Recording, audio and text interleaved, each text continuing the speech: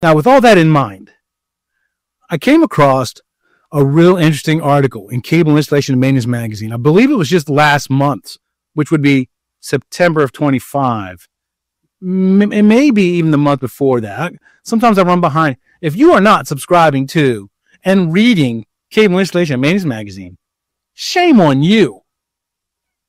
It's a free resource to stay up with current codes, standards, installation practices. And again, my favorite section is in the back where all the tools and new parts are. They also do webinars every month. You should be watching these webinars. The webinars are registered for continuing education credits, but even if you don't need CECs, it's free training.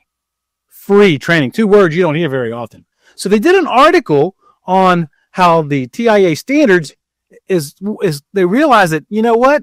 There's a lot of this extended distance stuff going on. Maybe we should revise the standards.